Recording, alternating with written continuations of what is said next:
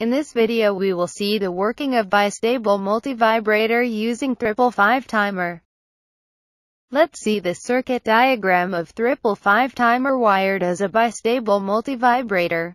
You can see that the output pin is connected to an LED in series with a current limiting resistor. Two switches are provided to set or reset the status of the output.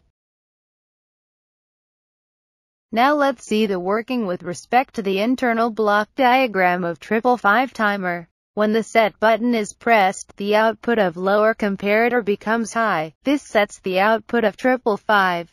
When the set button is released, output of both comparators are 0. So there will not be any change in the output. When the reset button is pressed, output will reset to 0. There will not be any change in the output when the reset button is released. As the output of both comparators are 0, SR flip-flop maintains the previous state. Now, let's see the output of our experiment.